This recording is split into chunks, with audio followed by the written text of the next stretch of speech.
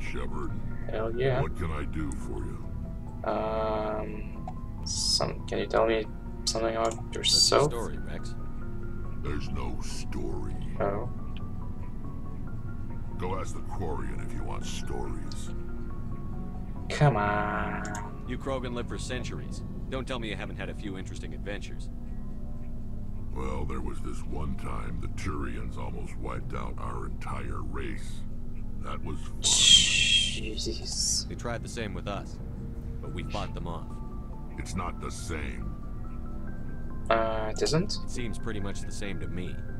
So your people were infected with a genetic mutation? Oh.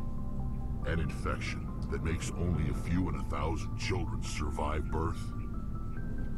And I suppose it's destroying your entire species? I see your point. Suppose Chill, it isn't all chill. the same. I don't expect you to understand, but don't compare humanity's fate with the Krogan. Yeah, sorry, dude. Sorry, Rex. I wasn't trying to get you upset.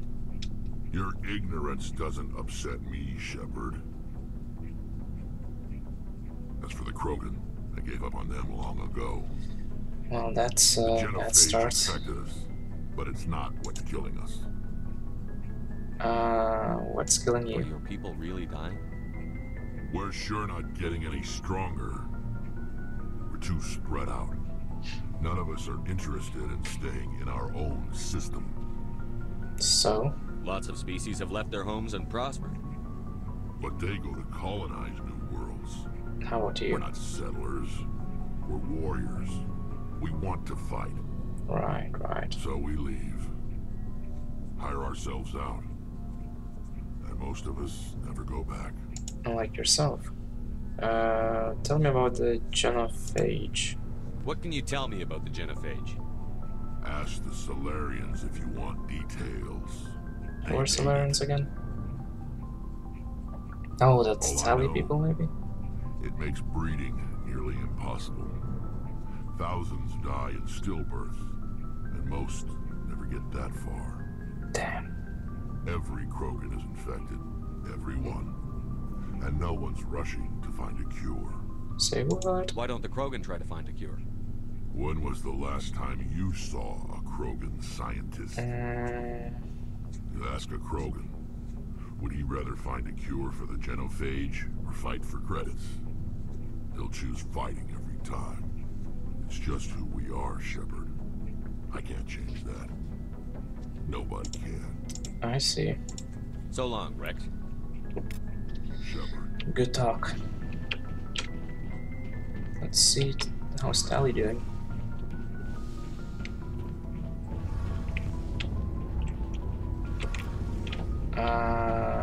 Hey Adams. Hey, Commander, you know that Quarian, Tally? She's Yeah? been spending all her time down here asking me about our engines.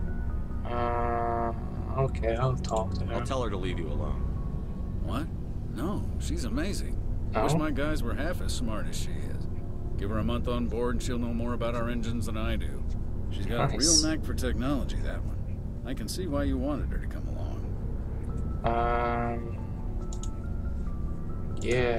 Yeah, she's useful. I figured she'd be a real asset to the team.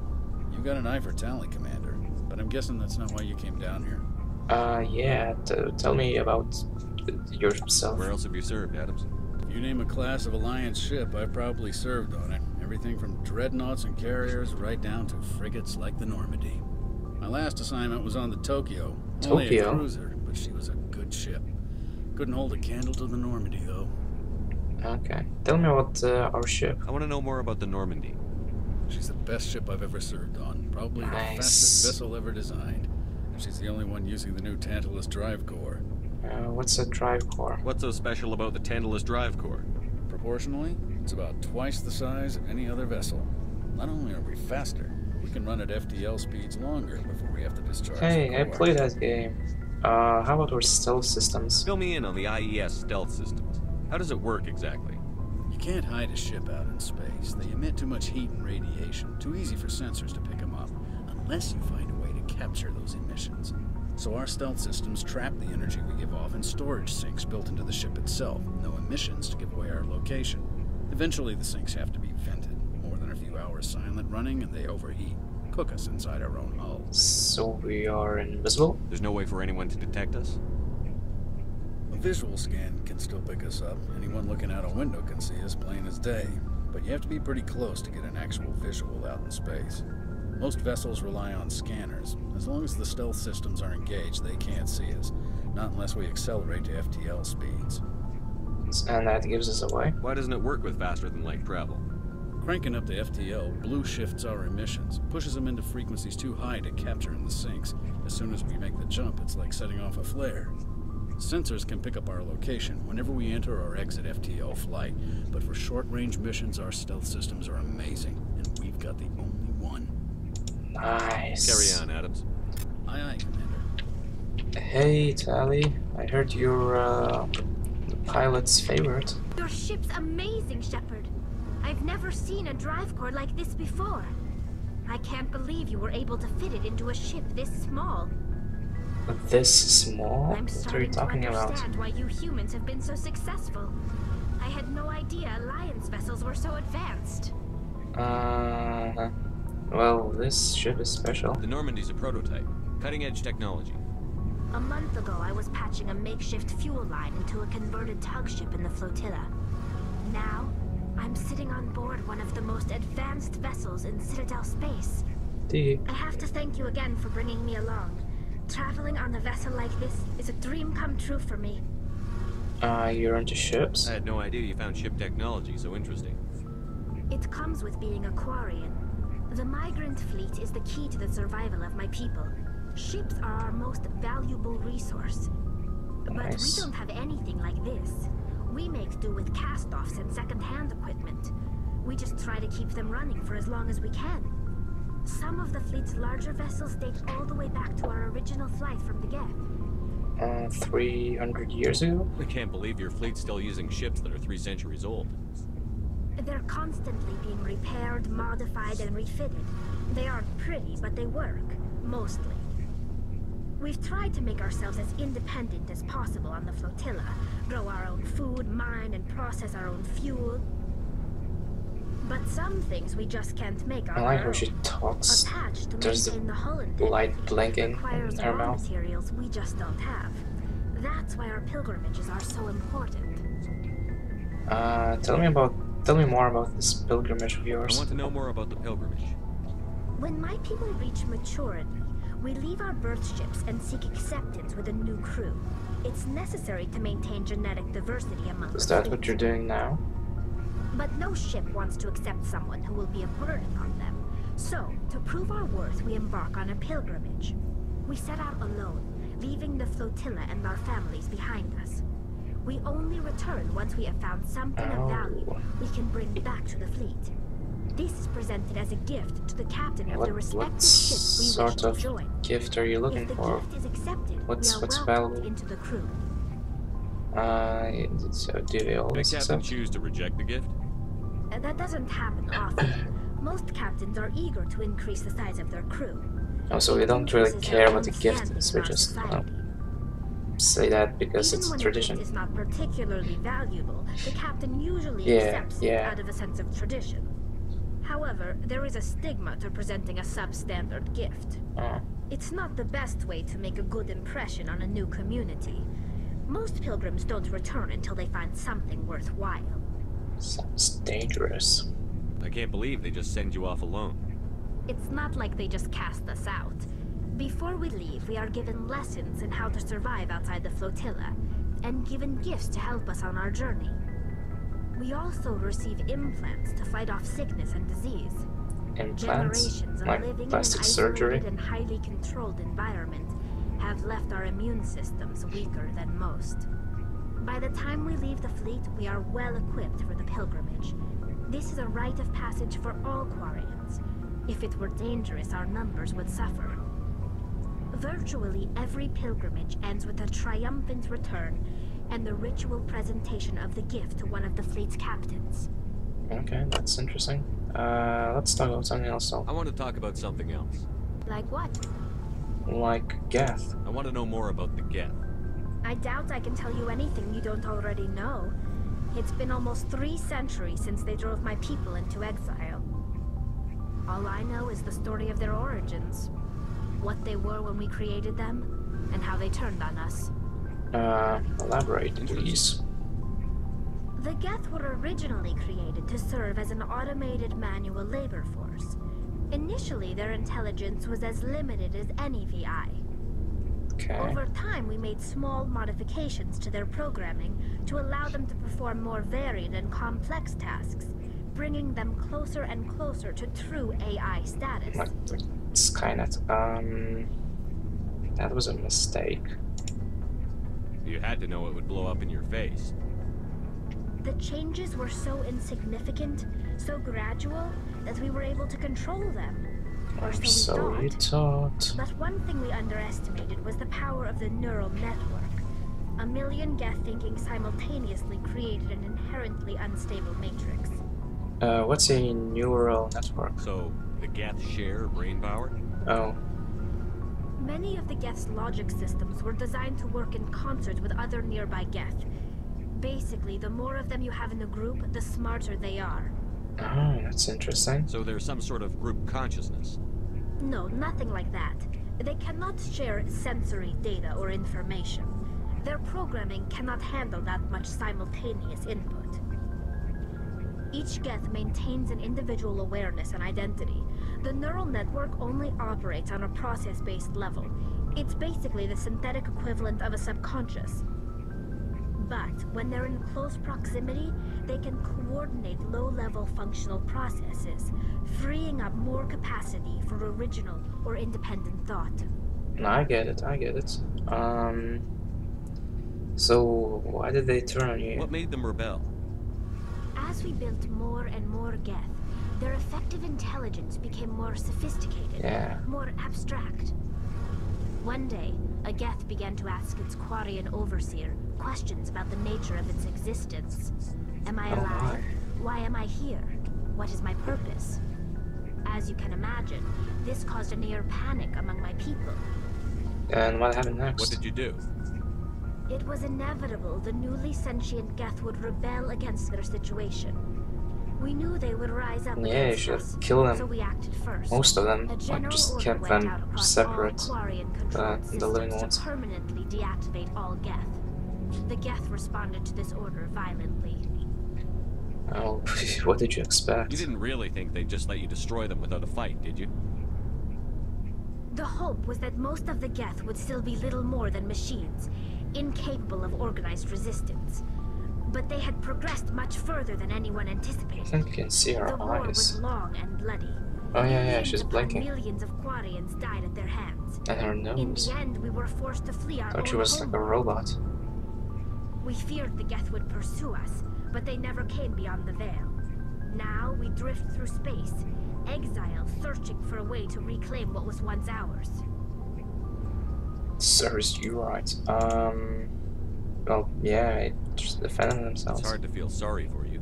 Your ancestors tried to wipe out another species. We made a mistake when we created the Geth in the first place, but we did not make a mistake when we went to war against them. If we had not acted, they would have wiped us out. They're a synthetic life form. They have no use for organics. None. Yeah, I guess it's either Why do you you or think they them. cut themselves off from the rest of the galaxy? Why do you think they've killed every organic being who's ever tried to contact them? Yeah, you're right. You make a good point. I'm sorry. I didn't mean to get so worked up. Most Quarians tend to have pretty strong opinions about the Geth. Well, yeah, speaking of Quarians. Tell me about your people. Our lives aren't easy. Resources are scarce, and we are constantly on the move. Everything we do must in some way contribute to the continuation of the migrant fleet. There are 17 million Quarians in the flotilla, and That's each a of lot. us relies on the others for survival. 17 million. The bonds among my people are strong. Unfortunately, we have had to surrender many of the freedoms and civil liberties other species take for granted. There's only like 3 million people. Even less, actually. Well, yeah, because they migrated. Then Lithuania. Wait, what did you say? You have to surrender. What did you have to surrender? What kind of freedoms? Well, it's illegal for parents to have more than one child. What? If our population grows too much, it would strain our resources to their breaking point. Jesus. Of course, we also can't allow our numbers to become too few. If our population is in decline, the rule against single births is temporarily repealed.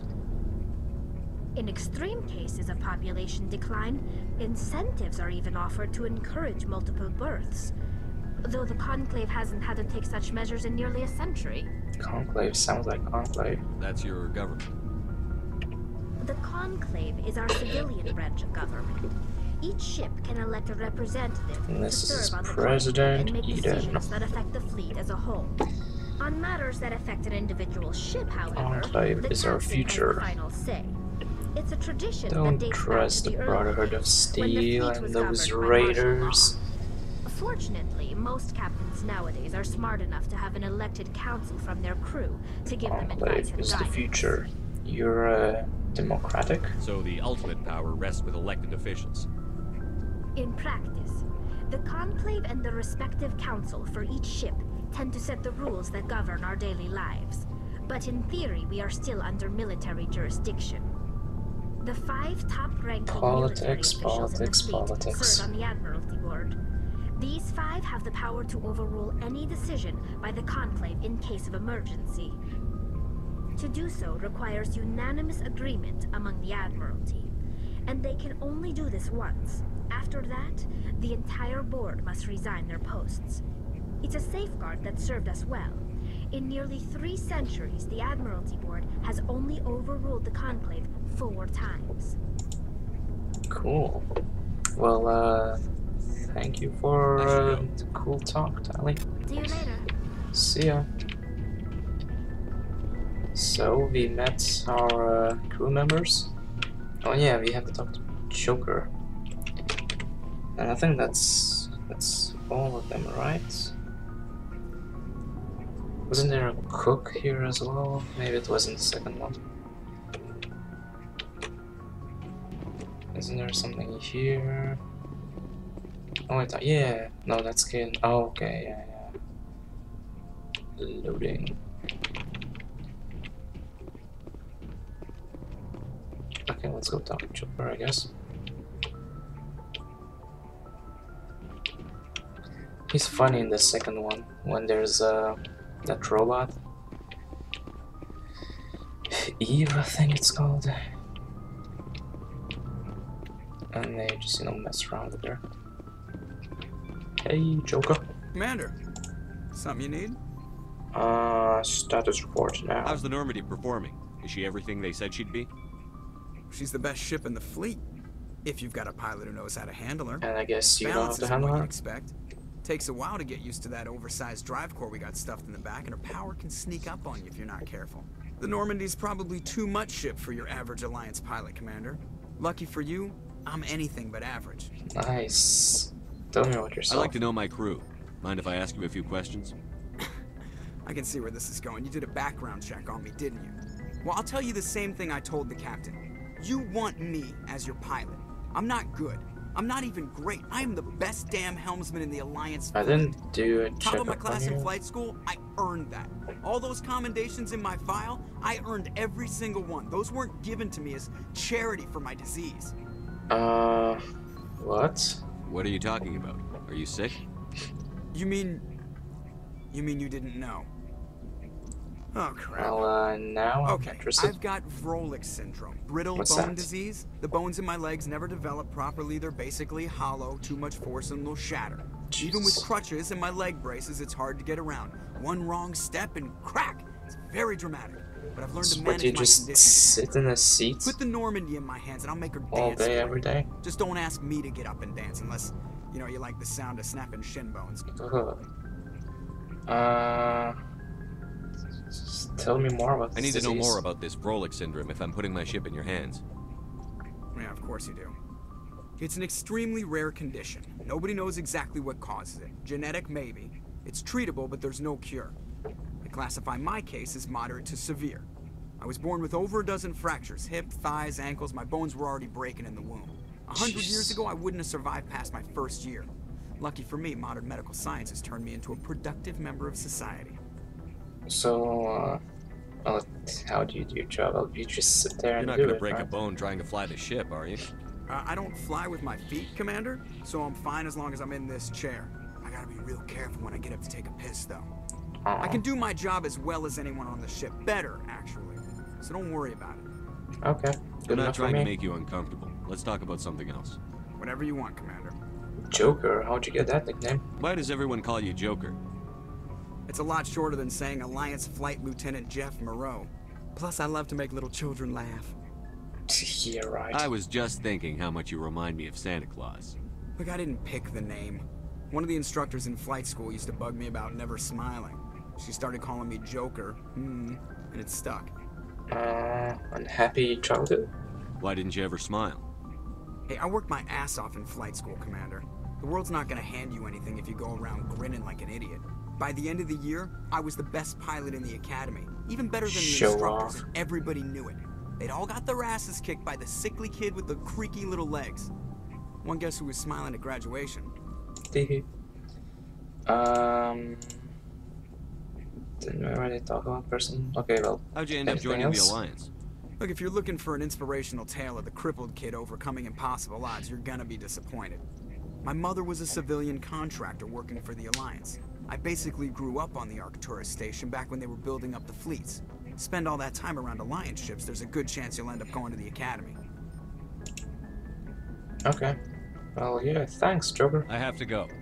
Alright, see ya. I have to go pee. Anyway, let me check. So we have...